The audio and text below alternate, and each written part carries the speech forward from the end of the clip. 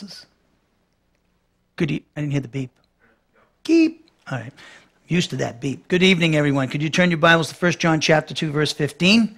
1 John chapter 2, verse 15. We're going to look at verse 17 here this evening, where John teaches us that the people belonging to the cosmic system of Satan, the world, are passing away along with their lust. So this section is a great section, 1 John 2, 15 through 17. It's a very, very important subject. What John's teaching in these verses is extremely important, and many Christians today don't realize how great the influence of the cosmic system of Satan, the world system, is in our lives. And if you don't understand that, you're going to be deceived by it, and you're going to be making decisions that are contrary to God's word because of the influence of this great world system that Satan has. So we're going to continue this study, very important study. And as is our custom, we take a moment of silent prayer to examine ourselves to see if we need to confess any sins to the Father. Remember, we're not going to understand spiritually what the Holy Spirit is saying to us in the Word of God if we're out of fellowship. So therefore, we need to confess our sins, as 1 John 1:9 teaches us. And when we do that, we're restored to fellowship based upon the merits of Jesus Christ and his death on the cross. And we maintain that fellowship by obeying what the Spirit is saying to us in the teaching of the Word of God. So that's when we're filled with the Spirit, commanded of us in Ephesians 5:18, and letting the Word of Christ richly dwell in our souls, Colossians 3:16. So if there's anything that's bothering you, disturbing or distracting to you, of course, I was just dealing with my cable company who is driving me crazy with the stupid things that they do. So that could be a distraction. I don't want to get me distracted. So, and we need to cast all our anxieties upon the Lord because he cares for you. A big deal about the cable thing, right? Got bigger problems than that. So anyways, with our heads bowed and our eyes closed, let us pray.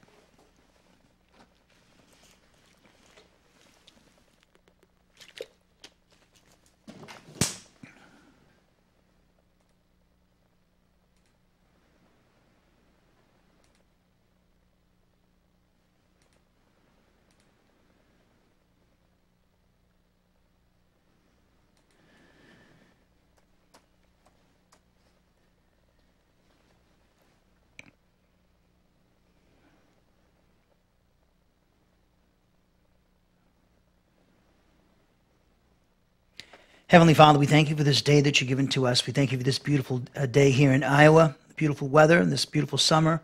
We thank you, Father, for your logistical grace. Thank you for all the logistical grace blessings that you've given to us, the food, shelter, clothing, and all the luxuries that we have, the non-essentials, and the homes that we live in with the central air and the heat. And we thank you for our cars and our jobs and our schools. And we just thank you, Father, for this church here in Iowa. We thank you for all those who are part of this ministry, whether it's here in Iowa or part of our extended congregation through the website, on the internet. We just thank you for each and every person. We thank you for Titus and Jody Thompson and their hospitality and opening up their home to us 4 days a week. We thank you for their sacrifices that they make and their family. And we also thank you, Father, for this study in 1 John. And we just thank you for the things that we're learning, and we pray that you would help us in our study of 1 John 2:15 through 17 here this evening. Help me as the communicator to be influenced by the Holy Spirit. We pray that the Spirit would use me mightily as his instrument to communicate accurately your word, to accurately interpret and communicate your full counsel to your people that is found in your word. We pray that you would help your people by the Spirit to understand the word of God, to understand this passage, and to take it to heart and to apply it, the things that they're learning, apply it in their lives so that they might not fall victim to the deception of Satan's cosmic system, which is, as of course you know, so powerful. And we pray, Father, that your people would take this message seriously. And we also pray, Father, that as a result of applying what they're being taught, that they would bring glory to you and continue to grow in the grace and knowledge of our Lord and Savior, Jesus Christ. Father, we also pray that you would help Titus with the sound and the recordings, the video, the audio, and help him to go and record these classes and put them up on the internet. We thank you for his service, the technology, and the people taking advantage of the technology as well. In our Lord and Savior Jesus Christ's name we pray. Amen. All right, you should be at 1 John chapter 2, verse 15. You should have my translation open to that verse as well. And we're going to be reading from the Net Bible in a few moments, and also from the ESV, these verses, 1 John 2:15 through 17. And as I mentioned before, the opening prayer, we're going to be teaching tonight in verse 17 with regards to what John says in this verse. He says that the people belonging to the world system of Satan are passing away along with their lust. Of course, there's much more to that verse where he says that whoever does the will of God abides forever. And that actually means, what actually it means there is you're living with reference to that which is eternal. And so when you do God's will, so that's what that second half of the verse means. We'll see that tomorrow evening. So this is a very important subject, the cosmic system of Satan. You've heard me mention this before in the past many times. The church has three great enemies. Of course, we know about the devil, but we also know about the sin nature as well. In our genetic structure of our physical bodies, Paul calls our bodies a body of sin. And that means that the sin nature resides in the genetic structure of our physical body, and it tempts us to sin. It wages war against the soul. Paul mentions that in Romans 7, and Peter does as well in his first epistle. And so this sin nature is the enemy within. Of course, that sin nature we got as a result of Adam and Eve.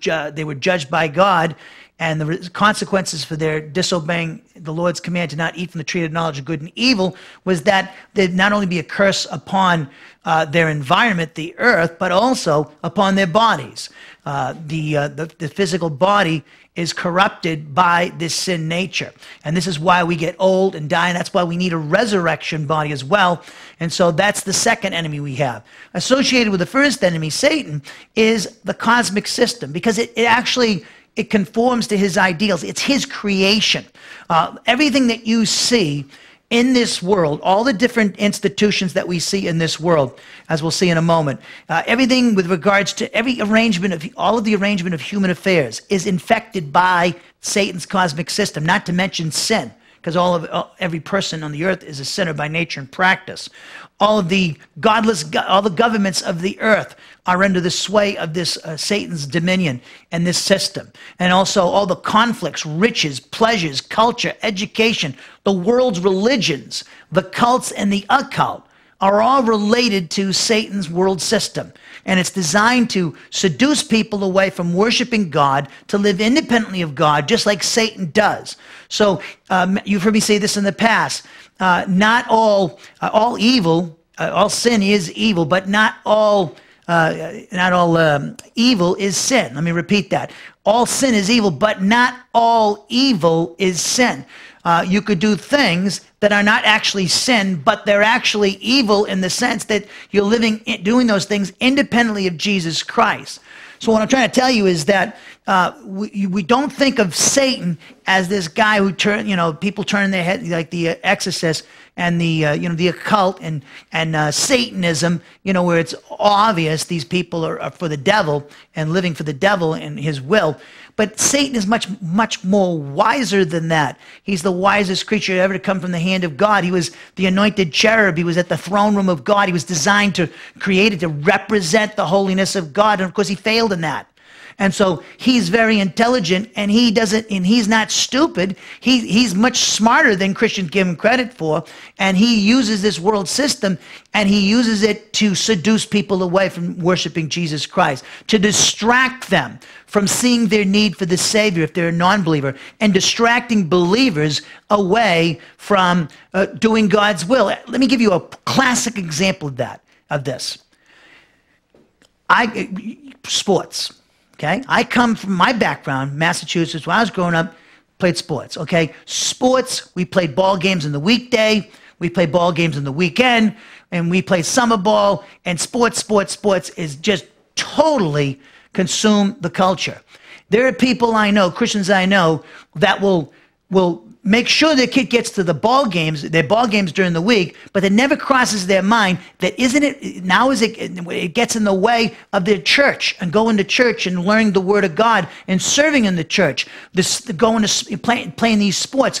I'm all for sports and kids having athletics, but it's gone overboard, especially in the last 60 to 70 years. Look 100, 150 years ago. Sports was not what it is today. Because of the advent of professional sports, television, big money, it's become a big thing. And the ball games, quote unquote, the kids go to, many of these things they don't need really to go to. They need to be at church more than they need to be at the ball games. That's a fact. And if you want to debate me with that or argue with me on that, I'll take you on, because you got no scripture. You're putting the ball games ahead of your relationship with God. Your responsibility as a Christian parent is to raise your kids up in the ways of the Lord. You're to train them that they need to go to church, and they need to learn their Bibles, and they need to serve in the church and the body of Christ, and not just have their own private sanctified Bible study. You're not independently of the body of Christ. You're dependent upon each member of the body of Christ and the Lord himself, who's the head of the body. So there's a lot of Christians walking around today, and I've had my battles with them over the years, and they just don't get it. They just don't get it. They certainly will make all kinds of bad, when there's bad weather, they'll press on through the bad weather to get their kids to the ball game. But when it comes to Bible class, no, they don't press on. They don't put the effort, not even half the effort of getting to Bible class and seeing the need for it and teaching their kids these ways, the ways of the Lord. So these parents are been deceived. The world system, here we have sports, ball games, okay? Nothing wrong with them. They're a great thing. I loved them too as a kid. I played a lot of ball. Played summer ball. Played high school ball. Played all these things. But you have to draw a line somewhere. You have to teach your family, and you have to know it yourself as a parent, that this is going across the line. When the kids' ball games becomes a god and becomes an idol and takes away from serving in the church that you've been called to. We got a problem, major problem in America. But I say again, we didn't have this problem 100 years ago, 150 years ago, because sports is not what it is today. Big institution, pro sports, college athletics. It's a huge, big money-making venture, and people are immersed in it. And look at this fantasy sports thing, and all at the expense of worship, and all. If you're a believer in these things and you're neglecting your relationship with God, you've fallen victim for Satan's world system. You've fallen victim to this counterfeit world system that seeks to seduce people away from worshiping Jesus Christ and learning their Bibles. So this is how subtle it is. A lot of Christians, you would never think, when we talk about evil, you'd never hear this talked about in churches today. I'm sure it's taught. I know it is. Some people pastors talking about this, but many churches don't even go near that area because like the sports thing and entertainment is so entrenched in our culture. You make enemies fast when you tell Christians, no. The ball games have gone are out of hand. The entertainment is out of hand.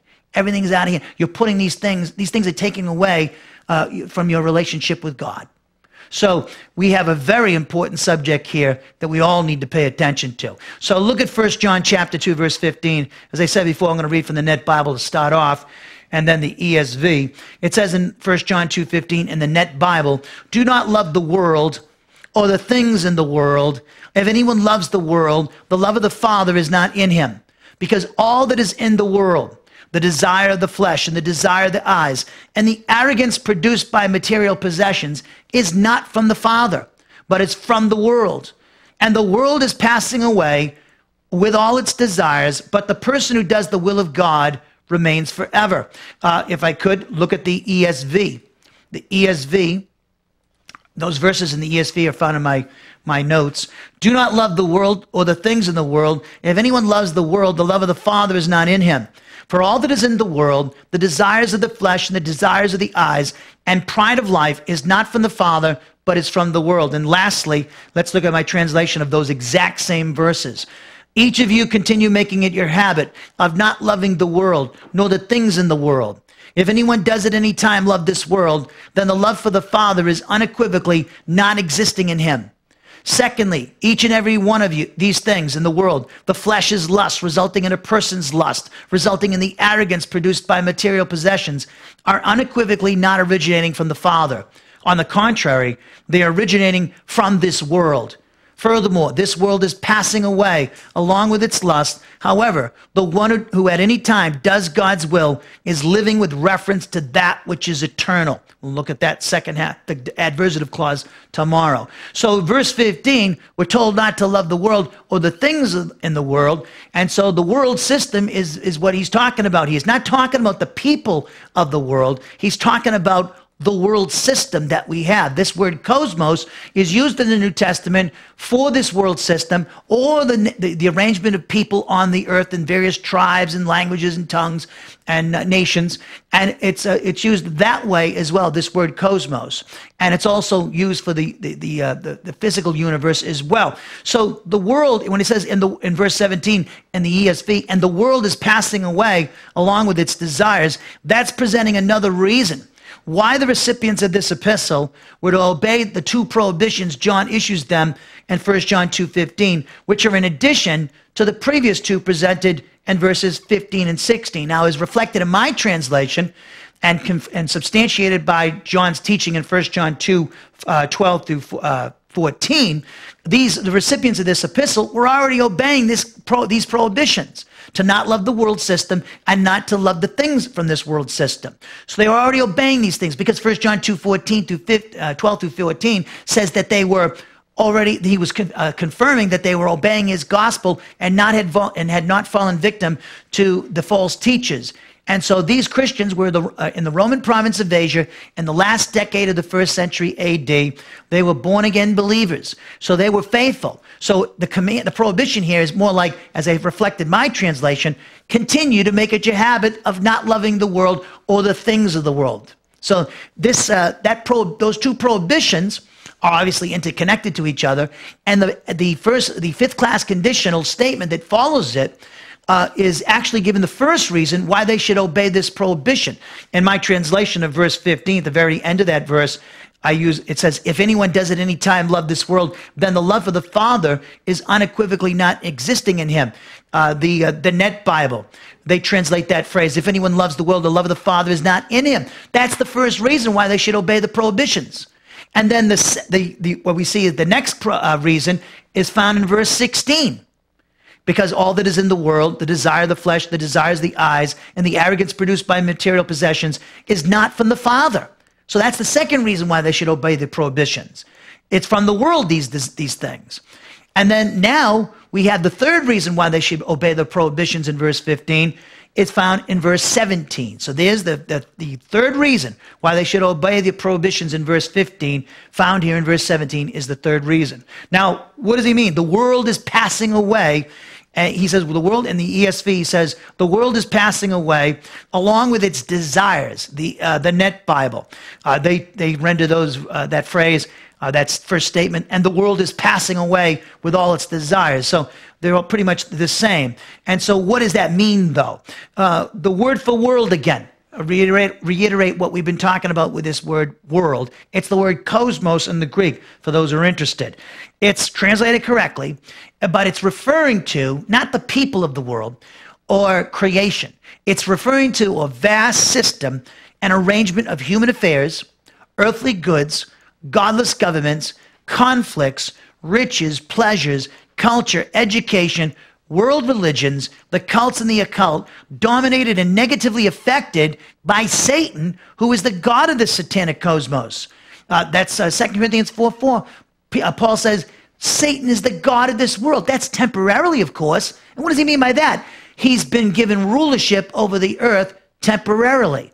Of course, when Christ comes back at his second advent to establish his millennial reign, that reign of Satan over the earth is stopped for 1,000 years. Then he's released for a time, and he's then starts another rebellion on the earth among the human race, and that's put down, and he's finally, his sentence will be executed. The sentence to go to the lake of fire will finally be executed after the great white throne judgment.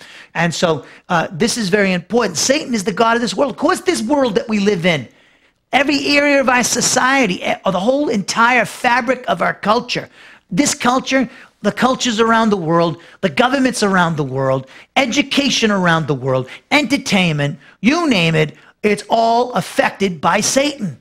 It reflects his standards. When you and I are in the millennial reign, you will not, it will be totally unrecognizable in the sense that it will not look anything like what we see today. You look at things today in our world, the injustice, the crime, the child abuse, you name it, the anti-authority attitude that's in our culture, in all cultures of the world, this rejection of Jesus Christ, rejection of the Bible, antagonism toward the Bible and Jesus Christ, antagonism to anything Christian, that's all from the devil's world. You are living, as I said many times, in enemy territory. And you can stick your head in the sand and pretend it doesn't exist, but you've just fallen, by doing that, you just fallen victim to the lies of Satan's cosmic system. And most Christians do. It's much easier to get along and be liked by the world than to say the world's wrong. And to live your life contrary to what everybody else's standards are. God's standards are totally antithetical to Satan's standards, and that tells you everything. And that's what we're totally immersed in this culture that's infected negatively by Satan. So this word, cosmos, world, it's not only referring to a system, but also an organization in the sense that it refers to the formation into a whole of interdependent and coordinated parts for harmonious and united action against God. It refers to the assemblage also of fallen angels forming a complex whole that is under the authority of Satan. Paul mentions this authority structure in Satan's government in Ephesians 6:12.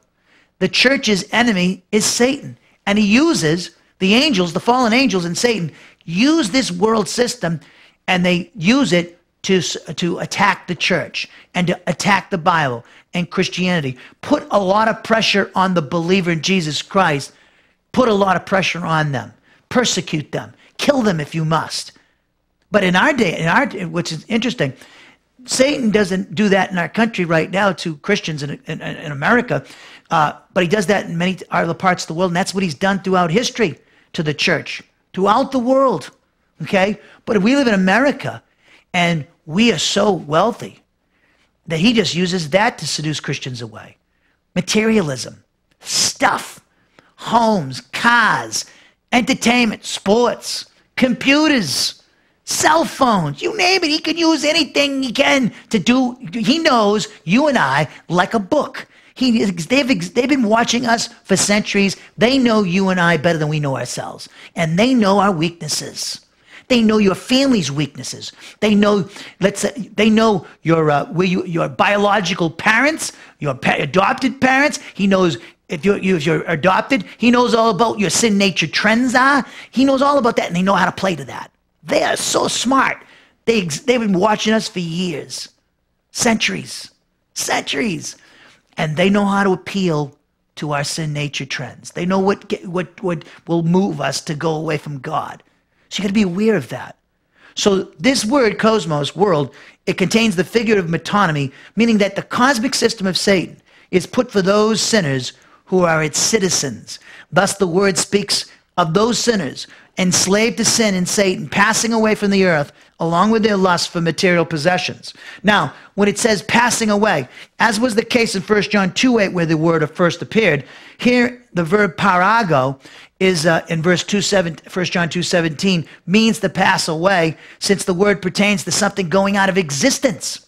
Now, the word is used without a direct object. It refers to Satan's kingdom and his world system, which is totally opposed to Christ's kingdom, as passing away or passing out of existence. And I'm going to tell you how that's happening. It's actually on its way out. Specifically, this word parago, it speaks of passing away. It speaks of those people who are enslaved to sin and Satan, passing away from the earth along with their lusts for material possessions. Now, here in verse 17, the words in the present tense, this verb parago, it's a customary present, or a state of present, we call it in Greek grammar, and that's used to signal an ongoing state indicating the people belonging to Satan's kingdom exist in the state of passing out of existence from the earth. The sons of disobedience in Ephesians 2. And at Colossians chapter, We looked somewhere in the Colossians, I can't remember where. But the sons of disobedience is a term that Paul uses, an expression, for the unbelievers, those who are not saved through faith alone in Jesus Christ alone. They're passing out of existence. And unless they trust in Jesus Christ, they're not going to stay on this earth much longer. They might last 70, 80 years, 100 years, the lifespan of man. But they're not going to inherit the earth. The meek shall inherit the earth. Those who trust in Jesus Christ shall inherit the earth. Not them, not Satan. This planet is God's and Christ's and ours, those who are members of the body of Christ.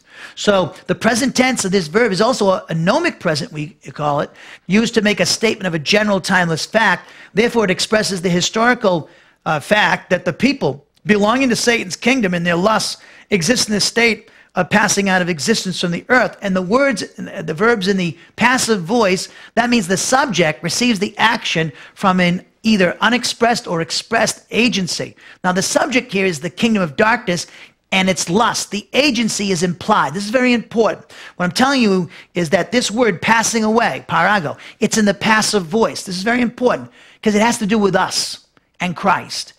Okay? The passive voice says that the subject, which is the kingdom of darkness in this context, the world system of Satan, is receiving an action from an expressed or unexpressed agency. Now, the agency here is actually implied from the relative pronoun clause in 1 John 2:8, which affirms that the command to love one another exists in the state of being true in the life of Jesus Christ and the lives of the recipients of this epistle who are members of his body, the church. So what that means is that the passive voice is expressing the idea that these people that John says in 1 John 2:17, who belong to Satan's kingdom and its lusts, are being made to pass out of existence from the earth because the command to love one another was true in the life of Jesus and in the lives of the members of his church. So in other words, we're taking over from them. This planet is ours by right because Jesus obeyed the command to love your neighbor as yourself, and we've obeyed the command that he gave to us to love one another. Or the recipients of the epistle had done this. We should be doing it too. This is very important. So we're the agency, the implied agents, or we could say, take us out of the picture in the context of the epistle.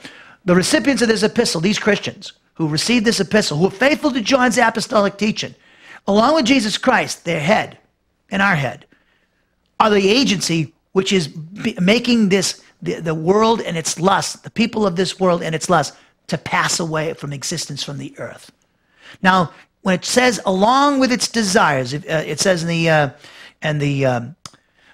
Net Bible, and the world is passing away with all its desires, and the ESV has the same expression, along with its desires, very similar.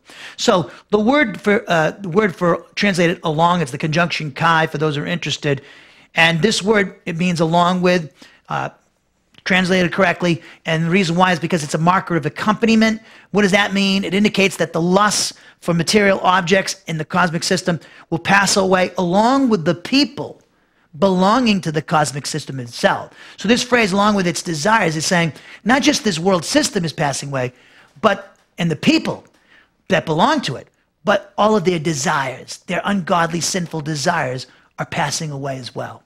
The word for desires, epithumia, we see it in Paul's writing this word. It refers to any type of lust which is related to either an animate or inanimate object in the world, which produces an arrogance in a person as a result of possessing these objects. Thus, the word desires there speaks of the lust for material possessions. I like the translation for this word as being lust, because that's what he's talking about here. Now, the articular construction of this word is employed with the intensive personal pronoun autos in order to denote possession, and that simply means it's indicating that these lusts are the possession of the cosmic system of Satan, or the people deceived and enslaved to the cosmic system. Now, if you could, please look at my translation of 1 John 2:15. We're going to read verses 15 and 17 from my translation again, and let's, now that we've gone through the text the original text and brought out some things that not found in your translation. And then we're going to talk about, present more of the exposition of verse 17, what John's saying with this first reason here in verse 17 for obeying the prohibitions in verse 15. So it says in 1 John 2:15, each one of you continue to make it your habit of not loving the world nor the things in the world. If anyone does at any time love this world, then the love for the Father is unequivocally not existing in him. You can't love the Father, say you love the Father and love this world system. And Jesus said something similar with regards to money. You can't love both money and God. Either you'll despise the other or be devoted to the other. You'll be devoted to one or the other or despise one or the other. See, that tells you that it's an absolute. That's what John's talking about. John speaks in absolutes. I think in our culture today, because we don't believe in absolutes, even people in the church don't speak in absolutes because they've been infected by the world system where you don't think there's any absolute. There is absolute. There is right and there is wrong in this world. The world would say, no, you can't. There's gray areas. Yeah, gray areas, gray areas, sin is sin. The Bible's pretty clear about that. It tells you what sin is. There's no gray areas there. Okay, comes right out and tells you what God's will is and what is sin. Okay, so he says in verse 16, secondly, each and every one of these things in the world, the flesh is lust, resulting in a person's lust, resulting in the arrogance produced by material possessions, are unequivocally not originating from the Father. On the contrary, they're originating from this world. Furthermore, this world is passing away along with its lust. And that's what we'll be looking at for the rest of the evening, and we've looked at so far. And then he says, and this we'll look at tomorrow, however, the one who at any time does God's will is living with reference to that which is eternal. That'll be a good class tomorrow. Now, verse 17, as I said earlier, presents the third and final reason why the recipients of this epistle must continue to make it their habit of obeying the two prohibitions which John issued them in verse 15. The first required that they not love the world, which is a reference to the cosmic system of Satan, the first prohibition. The second required that they not love the things of this system. This is a reference to the various inanimate and inanimate objects which the devil and his angels employ to appeal to the indwelling Adamic sin nature of people, so as to get them to commit idolatry rather than worship God. In fact, when John ends this epistle, 1 John, he says, little children, keep yourself from idols. Look at people. Anything could be an idol. Even a real human being could be an idol. You know, you could love your husband more than Jesus. That's an idol. You could love your wife more than Jesus. That's an idol. You could love another person's body, lust after that body, to the point where God's out of the picture. You don't love God. You love that body, or that person that you're lusting after, more than you love legitimately, because they're your spouse, married. You love them more than God. You love the children, the people who you could love children more than God. That's idolatry. Anything you put ahead of your relationship with God is sin. It's idolatry. Idolatry is not simply worshiping a little figurine. Having a statue of Mary in a little pool outside your house, or it's not. That's people like used to worship. People worship cows, or they worship the tree, like the American Indian, or they worship an animal, like the many religions of the world do. Many people on earth have done throughout the centuries. That's all idolatry. Doesn't matter what it is. Money is something that, and materialism is something that we in America, and this is true around the world today in our culture because of the influence of capitalism, American capitalism. We could take those things and they become, even though they're nothing evil in themselves, it's our attitude toward them that makes them evil. That's why Paul says to stay away. In 1 Timothy, we studied chapter 6, stay away from the love of money. Money in itself is not wrong. You need it. But it's our attitude toward it, where we say we'll do all of our decisions and our priorities will be geared to getting that money, rather than putting all our energies toward worshiping God. So we see this prohibition not to love the things of the world. It's talking about the various animate, that's living things, or inanimate objects, non-living things, which the devil and his angels employ to appeal to the indwelling Adamic sin nature of people so as to get them to commit idolatry rather than worship. Now, let me tell you something. Let me balance this. Somebody might be listening to me who's got a bad attitude right now, and they might be thinking to me, you know what? You don't want us to have any fun. Well, that's funny. That's what the devil said to the woman about with God. He doesn't want you to have any fun. No. I'm trying, God, there's nothing wrong with money. There's nothing wrong with stuff, phones. There's nothing wrong with a car, nice home. Nothing wrong with having nice things. Nothing wrong with having material possessions. The problem is, don't make them acquiring them as the most important thing in your life where your priorities are geared for that. Yeah, God wants you to have fun, but in the boundaries that he's put. You start living life outside the boundaries that God has given you, you're going to get hurt. Let's take just a quick thing, sex. Sex and marriage that's where sex was supposed to be in the boundaries of marriage. Get outside that, you're going to get hurt. You're going to either get a disease, you're going to get a broken heart, or you're going to get pregnant. Okay? So I say that to people all the time, especially young people, because they don't realize. They don't know. They don't know enough. They haven't been around. They don't have any experience, and they also don't know their Bible. But you need to pay attention to this. God wants you to have fun, but within the boundaries that he has set up. So again, in regards to this subject we're talking about, nothing wrong with money. Nothing wrong with a house and other possessions. Nothing wrong with having these things. The question is, are those things more important to you than your relationship to God or not? Now, the first reason why the recipients of this epistle must continue to make it their habit of obeying these two prohibitions, which John issues them in verse 15, is presented at the end of this verse in the form of a fifth-class conditional statement, which I mentioned to you earlier. This fifth-class conditional statement teaches the if clause in verse 15. It teaches that if anyone does at any time love this world system of Satan, then the love for the Father is, as an eternal spiritual truth, unequivocally not existing in them. The second reason is found in verse 16. I pointed out that to you earlier. That verse asserts that each and every one of these things in Satan's world system are not originating from the Father, but rather from this world system of Satan. He identifies each of these things as being the flesh's lust, a person's lust, and an arrogance produced by material possessions. You can see the progression there in my translation. The second results in the first, and the third results in the first and the second. The flesh's lust is a reference to a person's indwelling Adamic sin nature that I talked about at the beginning of class, our enemy that indwells us. Therefore, this indicates that the old sin nature's lust after these various animate and inanimate objects in this world system of Satan results in a person's lust after these objects, which results in a person becoming arrogant as a result of these material possessions. Thus, John is speaking of a believer obeying their lust of their sin nature, which results in arrogance. Now, here in verse 17, John presents the third and final reason why the recipients of this epistle should continue to make it their habit of obeying those two prohibitions in verse 15. They would obey these prohibitions because this world system is passing away along with its lust for material possessions. What John is saying is that the people enslaved to Satan and their sin nature are passing away along with their lust for material possessions.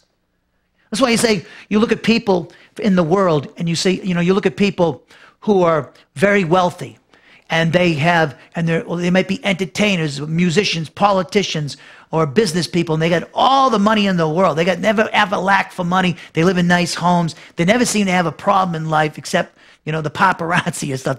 And so but you know what? They're non-believers. They can't take it with them. It's good. They're gonna leave it all behind. Probably leave it to a kid who doesn't give a hoot and holler about them. It happens all the time. They achieved all this success from the world apart from God. What a waste. Think about that, people. When you make your decisions in life, especially young people who are listening to my voice, start thinking about that now. What are you gonna do? Live your life for? What is the most important thing in your life? If it ain't God, if it isn't Jesus Christ, you're going in the wrong direction. You're going bye-bye, away from him, and right down the road where you're going to get disciplined by God, because he loves you. He's going to try to bring you back, and he'll do whatever it takes to get you back. I don't want you to see you get in that situation, or adults who are involved. Many adults are like this. They're just as bad as the kids. I can see the kids not doing the right thing, but the adults, should know better, and yet they go right down that path. And so we have to be, these people, all this stuff that they accomplish, it's going away. Even music. You know, I was thinking about that. You know, I was thinking, all that music, great music I grew up with and I love and still play. That's not going to be the music of the millennial kingdom or the new heavens and the new earth. You know, they're not going to be singing the Beatles song, All You Need Is Love. They won't be singing that song. Great song. But quite frankly, they'll be singing, hopefully, my songs, you know, and some other, you know, they're going to be singing these songs that honor God and honor Jesus Christ and speak back and communicate the word of God in musical form. That's what's going to be around. You know, that it's the great entertainers and musicians and songwriters of this world system, unless they wrote to honor Jesus Christ, it's all bye-bye. It's all burned up. Everything you see is going to be, when we study the day of the Lord, the whole world is going to be burned up. Your home is going to be burned up. I don't care how nice it is or how strong you built it. It's going down. Everything's going down. Everything, Washington, that whole area, you know, our beautiful country, gone, wiped out because of the judgments that will take place during the 70th week of Daniel. People don't want to listen to that. They don't want to hear about that because it's too disturbing, because many times it's disturbing because they've been fallen for the lie and it's too hard to admit they're wrong. Boy, what a stupid, stubborn way to be. Admit you're wrong and start living for God, living for Jesus Christ, and not for the things of the world. Don't be deceived. Why waste your life? You know, one of the things you know, as a Christian, I've always said this to God, and I've always said this to others. I want my life to mean something. When I die, I want people to say, even if my enemies, well, there's a guy who believed in Jesus Christ. There's a guy who was dedicated to him. You know, that was a guy who was faithful. That's what I want, you know, even my enemies to know that. That person stood for Jesus Christ in the Bible. That's what I want to be remembered by. I don't care I don't want the world to love me, because the world, who wants the love of God? I mean, who wants to be honored by godless people who don't have godly standards? I want to be honored by Jesus Christ and be applauded by the angels and be praised by the Father. That's what I want. That's what I'm looking for. That's what I wanted. That's why I've devoted my whole adult life to that. And many of you have done the same thing, because I know what it really matters in life. To grow up, become like Christ, to do God's will. And we do that, we help others, both non-believers and believers. We've been a blessing to them. Living for the things of the world is the path to destruction. We're going to be under discipline if we do follow after the world. If we're a non-believer, it's going to end up in the lake of fire. What a waste. So think deeply. Think deeply and think about, be serious about your life. Thinking about your life. What do you want to be? What do you want to do? What is going to be your priorities? Think deeply about these things. You know, think deeper than kids and homes and jobs and money. Yeah, I know they're important, but think deeper than that. You know why? Here's the other thing the world does. We're so immersed by, there's so many, I mean, the phone rings, the television's on. There's all these things trying to get our attention to distract us in our modern culture, so we won't think of these things. You know, years ago, you read some of the people that, you know, I read some of the people, old-timers, you know, in Christianity. They were deep thinkers. You know, they thought deeply about their relationship with God, and they had time to do it.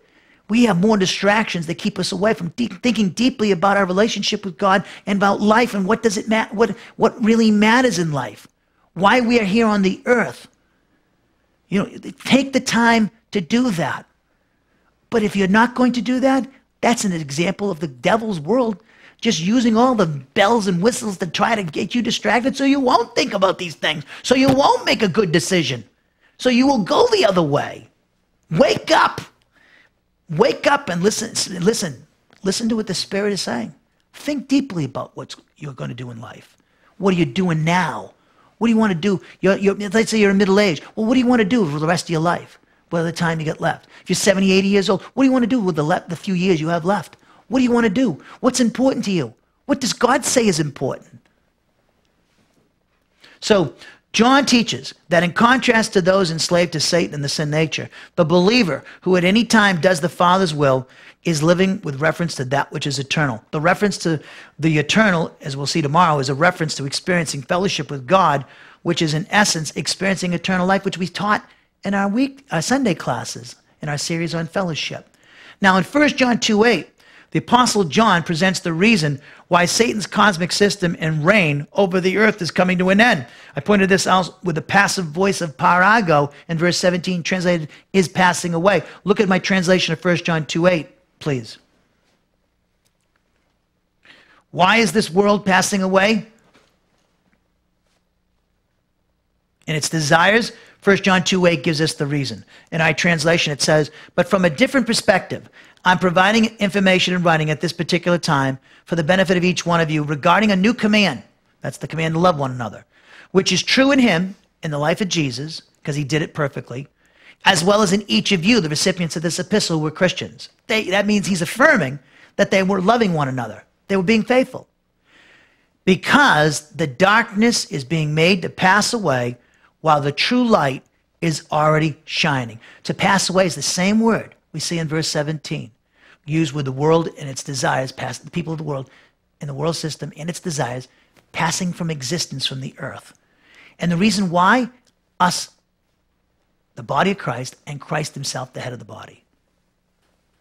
This verse, verse 8, as we studied in the past, reveals that the reason why the cosmic system of Satan is passing out of existence from the earth is that the command to love one another is an historical fact in the life of Jesus Christ and the lives of the members of his church who are obeying this command to love one another. So that's pretty important there that we see. So go back now to 1 John chapter 2. Look at verse 15 again, please. And we'll close.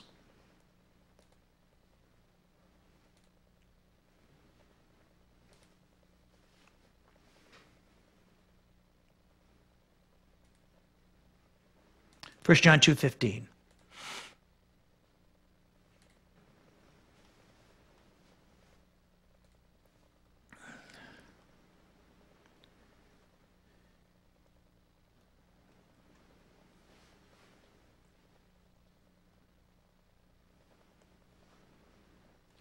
Now, remember we just read in 1 John 2:8? Listen to Warren Wiersbe. I was looking for this quote. That's why I was looking at my notes here.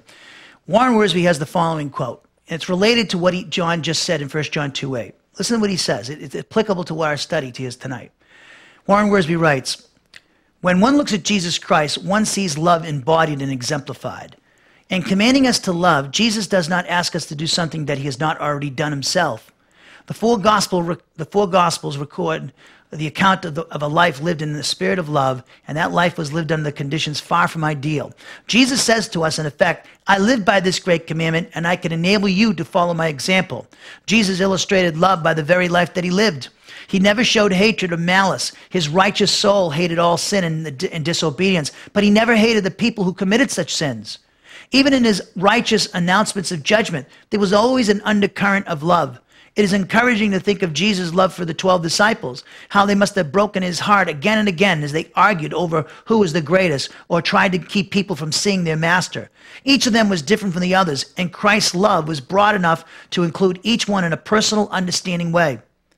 He was patient with Peter's impulsiveness, Thomas's unbelief, and even Judas's treachery. When Jesus commanded his disciples to love one another, he was only telling them to do as he had done.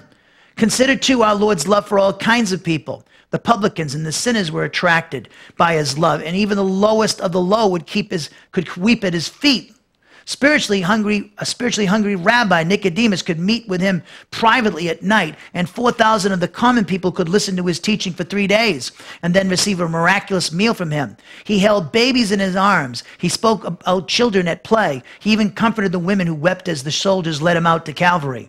Perhaps the greatest thing about Jesus' love was the way it touched even the lives of his enemies.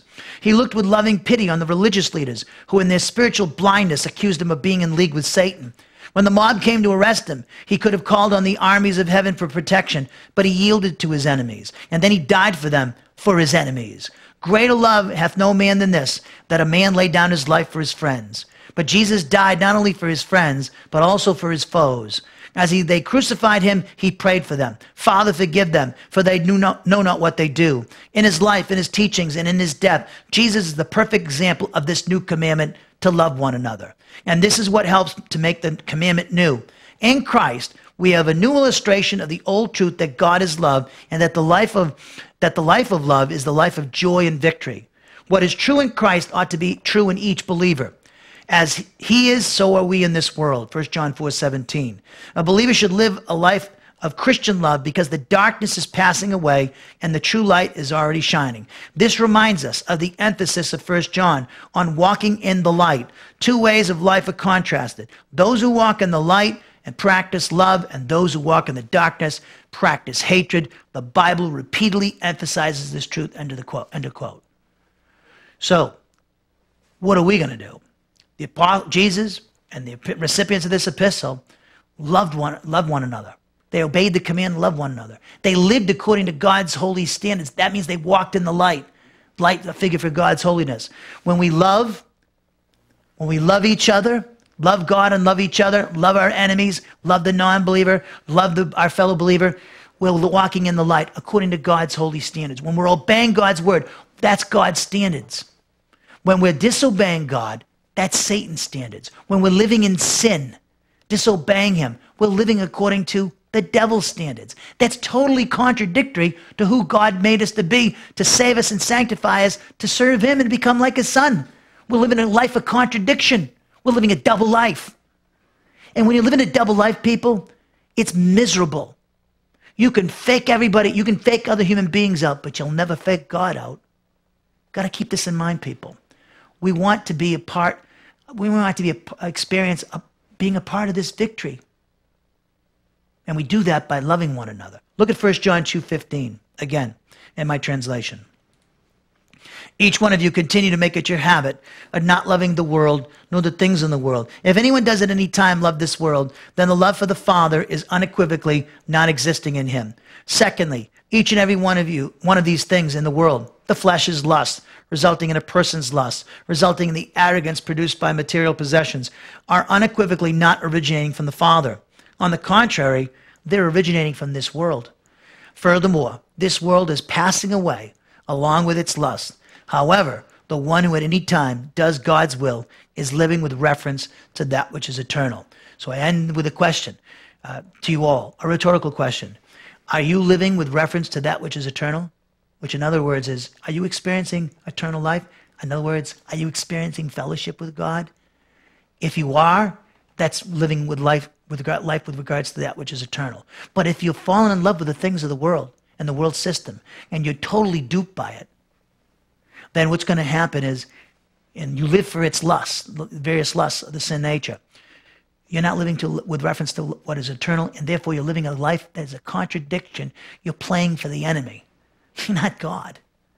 So my prayer is that if you're doing the right thing, that you keep doing the right thing, like the recipients of this epistle did. But if you're not, make changes. Stupid to sit there and still make the wrong decisions, make bad choices, as if there's going to be no consequences. There is consequences, big consequences. We have to stand before Christ, every one of us. I do, you do, every believer, at the Bema seat. Don't say, oh, I'm just happy to be saved. That's arrogance. You want to grow to maturity, get all the rewards that God wanted you to get, because that demonstrates that you were faithful to him, that you lived a life that was not a contradiction. You lived a life that was consistent with who God made you to be and how he saved you and sanctified you. He saved you to have a relationship and a fellowship with him and his Son and the Holy Spirit. That's what getting rewards will demonstrate, that you lived consistent and with his will, and you lived in agreement with his will, and you lived in agreement with his holy standards. But if we don't get rewards, and that's right after the rapture, this Bema seat, we have to stand before him, and if we don't get rewards, that's just a manifestation that we didn't live our lives with reference to that which is eternal. In other words, we weren't experiencing fellowship with God. And you could pretend you're a hot Christian, you're great, and you're so wonderful, and you could put on airs for people and say all the right Christian lingo and go to church 6 days a week or whatever it is, and you think that you're something else just by those outward expressions, but your heart is far from God. God sees the heart. God sees the heart. You can fake other people out. You can't fake God out. And we won't be able to fake Christ out at the Bema seat. You will not be able to do that. You can fake me out. You can fake other pastors out. You can fake other Christians out in the world. But you're not going to fake him out. So let's live our lives with reference to that which is eternal. Let's continue to experience fellowship with God. And if we're not, confess our sins and ask God to help us to get our lives straight, get our priorities straight, so that we can get a full reward at the Bema seat. Thank you, Father, for this time to study your word. We thank you for each and every person that's here in the Thompson home and those who might be viewing this class or listening through the website, whether or at the other areas of the internet where we find ourselves. We pray, Father, that this service would be a blessing to your people and that you would challenge your people, rebuke and instruct and encourage them, instruct them in righteousness with regards to your will. And we just pray, Father, that this service will be a blessing as your people, blessing to your people, and as we apply what they're learning. God, we pray the Holy Spirit would guide them in applying the things that they've been taught here this evening. In our Lord and Savior Jesus Christ's name we pray. Amen.